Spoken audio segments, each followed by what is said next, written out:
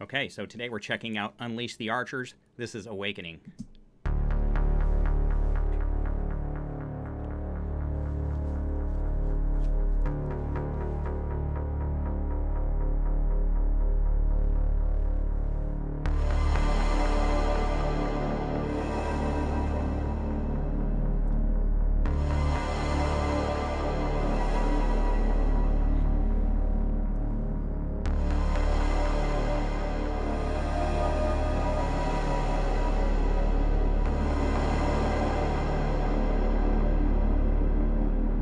Just gotta say that boo-doo, boo-doo just reminds me of the intro from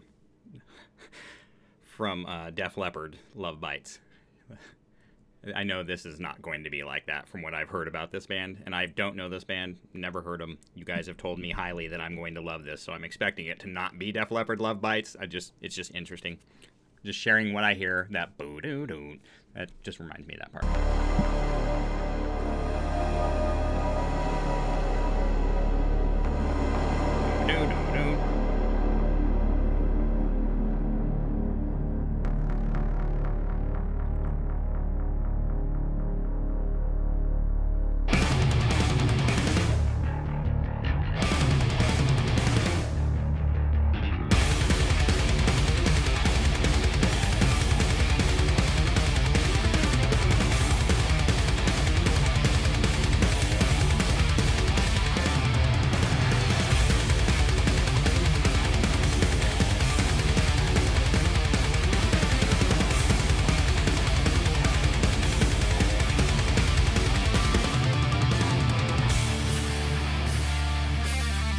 Hi-hat.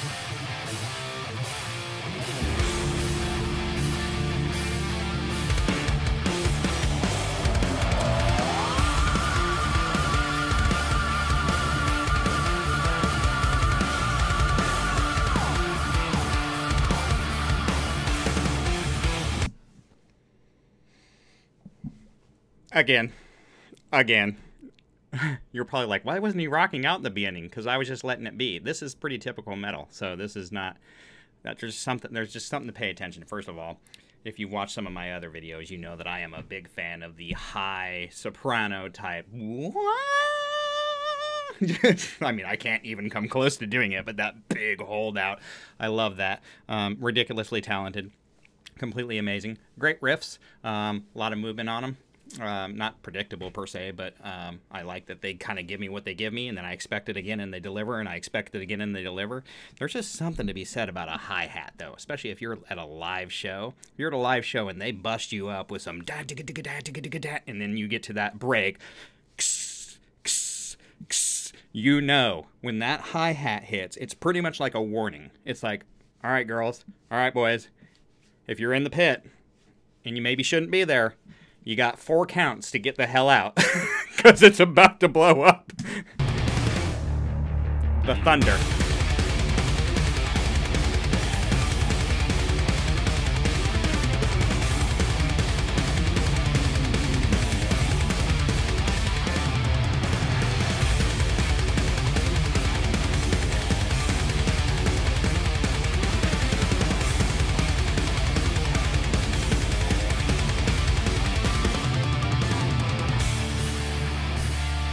You better get the hell out if you aren't ready.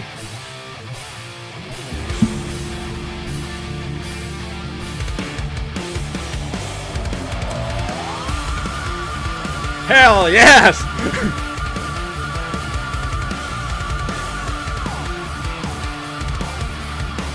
Classic thrash riffs.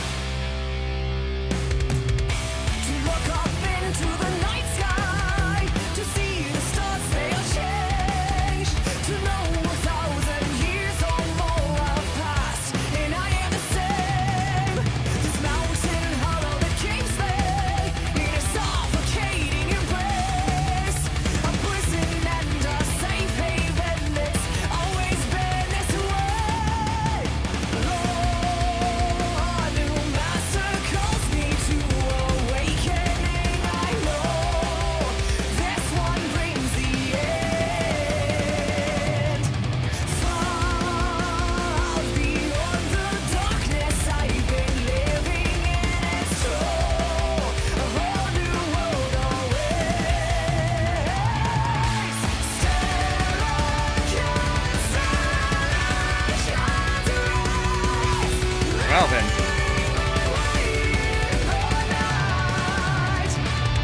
Fantastic vocal layers, harmonies. I don't know how many people are on the harmonies, but production and engineering team in the studio mastering all those people. If you ever see any of these videos and you're part of the production, engineering, recording crew and you're like, man, I am the guy who gives you guys love, because there is a whole lot of talent happening here with this band. But from a musical perspective, the final product that we're getting to hear is also highly responsive to the people who engineered it, produced it, recorded it. This is just a fantastically well done product. I don't have tons of intricate things to say about it because there's so much going on all at the same time. It's just a driving metal song. I know I can Wikipedia, but you guys are the fans. You guys asked me to come here and check this stuff out. So, is this power metal? Where are they from? Is this, I have no idea about this band. So, where are they from? Who are they? How long have they been? Share the fan stories with me. What's been your favorite concert? All that other stuff. That's how I learn about new bands like this. I would be absolutely destroyed and shocked if I don't continue listening to more Unleash the Archers. So, go ahead and tell me everything and all that stuff in the comments, because, yeah, there will be more of this band, I can tell you that. Geez, I don't even remember why I stopped it to talk. I think the chorus that she just went into was kind of unexpected for me, considering where the song was going. This is just classic. This feels like power meets thrash metal. Maybe I'm wrong, you guys tell me, but this is awesome. I've been living in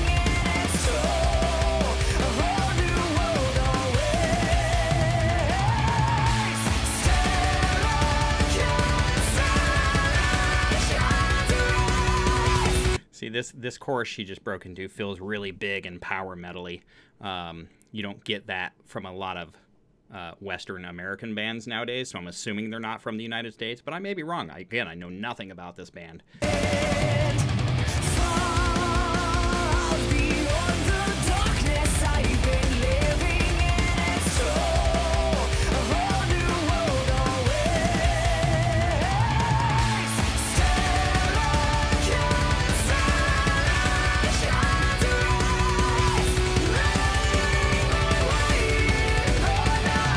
No headstock on the bass, pretty cool.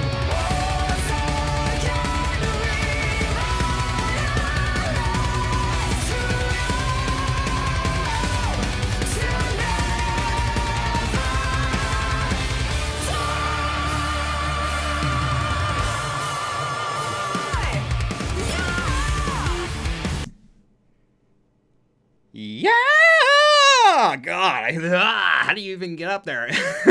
I don't know the other fella that was singing there, but he definitely was mixed and added well. What a nice low end he added to that. God, what is sticking out the most of this? This is, well, first we got a headstockless bass, in case you're wondering what I'm pointing at here. Look at the top of his bass. Most guitars, typical standard guitars and basses, have what is called a headstock up there. And that's where your tuning pegs are and your strings typically attached to. I don't know anything about that system other than it exists. Cool. He is just, the bass player is just absolutely destroying this song. As the song has gone on, I've lost him in the mix a little bit. He was just extremely powerful in the mix, but watching what he's doing with his fingers, and I want to hear it just a little bit more, because I can't exactly tell what he's doing, as I'm not a bass player that typically plays with fingers, but I'm super impressed with the vocals. And I'm normally not a vocals first guy, but then again, you also gave me a classic metal sound, so it's real easy for me to hear that. Yep, I can almost not predict, but I can tell by the feel where the song's going, and I love that. It's actually given me a chance to kind of hear her, but my God, just powerful. Regular classic metal meets power metal with big ballady, juicy choruses. Good God, this is great. I want to see that scream at the end again, though. Also, check this part. I'm not a drummer. I have played a little bit of drums, but I'm not a drummer. When he hits his right foot here, watch how he's hitting it double. I just always assumed, as a non-educated guitar player that doesn't play drums, I would naturally think that I would alternate my feet to make those double hits, but it's probably not quicker. It's probably just easier to do it this way, but that's just where my non-drummer mind goes to. But check out his right foot specifically.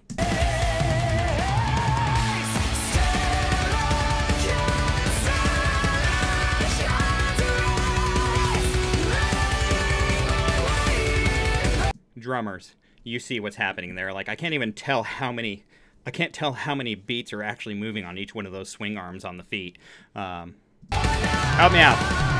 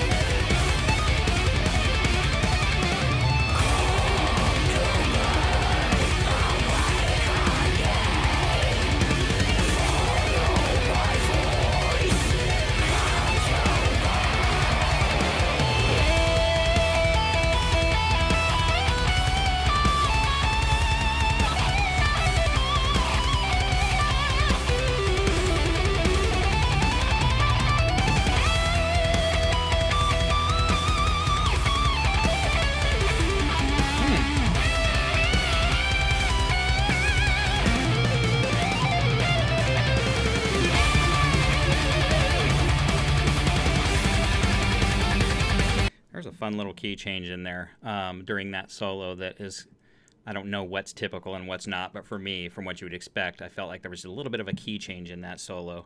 I'll point it out that it's just interesting. It's not a standard typical change that I would expect it to go in that direction, and it didn't go in a weird place. It just it was different, which made the solo that much better and more interesting to me. And of course, I have to go celebrate this fellow right here, who is just absolutely doing his part on the vocal side to put some low-end guts on this thing. Let's get it.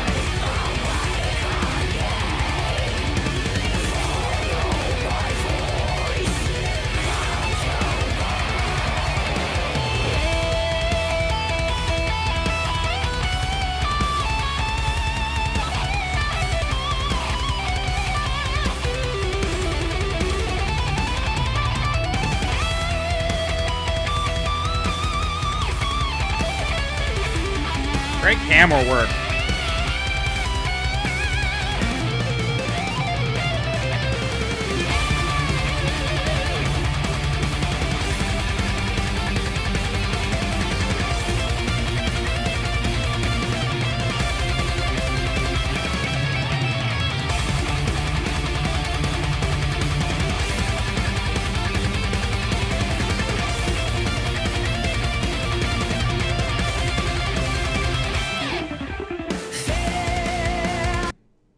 Hell yeah. Love the little bass fill right there at the end.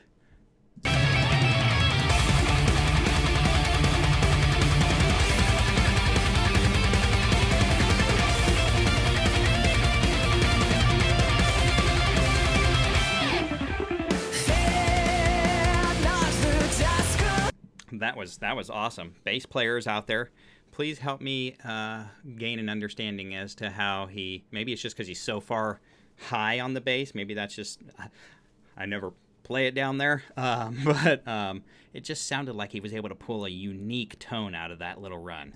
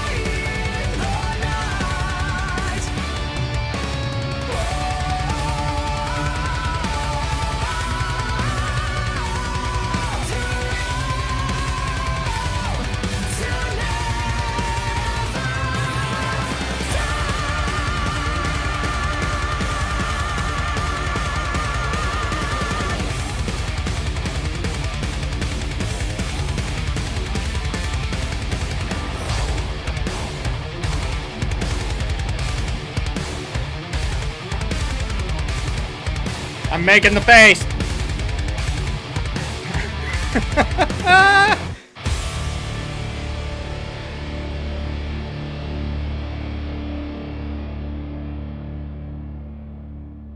Good God, Swiss Picks. I need to check that out. Maybe that's them. I did notice one of the guitar players had kind of a unique pick. It looked like it almost had like a bend in it around the thumb plate. I don't know if he just has bent the crap out of it or cut something custom into it, but I did notice that. I might check that pick. I'm just curious. For those guitar players that know what I'm talking about and already have the answer, feel free to let me know. Unleash the Archers was absolutely badass. I don't have a lot of intricate things to say about that other than they're clearly better than me, so that's why I'm not going to say too much. Give me a little bit of time. I could probably learn how to play a lot of that rhythm stuff. The lead stuff, I couldn't even touch. It's not even... I sat here and they had the double screen. I could probably just sit there and watch those dudes' fingers just play guitar all day long. We could have just looped that over and over. Vocals stuck out really big on this one to me. Great, awesome, big, ballady, power metal kind of voice that she has. Well-written song structure. It kept me metal all the way through, even though it had big, juicy choruses. I love the big vocal holdouts. Nothing like a great hi-hat 8 count to let everybody know that they're about to just get wrecked. Just a lot of fun stuff in this for me. So there is more Unleash the Archers in the future. I don't know them. I don't know any of their songs. I don't know who they are. I don't know where they're from. I don't know their story. I don't know what other bands they were in. I don't know anything like that other than I loved that. That was awesome, and there will be more. So I'm just an old school classic thrash metalhead. Always have been. Always will be. If you're coming over from another video and you're like, damn, that was amazing. Well, go check out the rest of my playlists. I've got tons of different levels of metal to respond to if you're just kind of starting to become a metalhead. Maybe you're just fans of some of the other bands. I don't know. I've got tons of reactions on the playlist, so go check out more of these guys when you get a chance. For those of you that are recommending this to me and are already in that Unleash the Archers family, this was awesome. Send me more. I once again thank all of you for having me.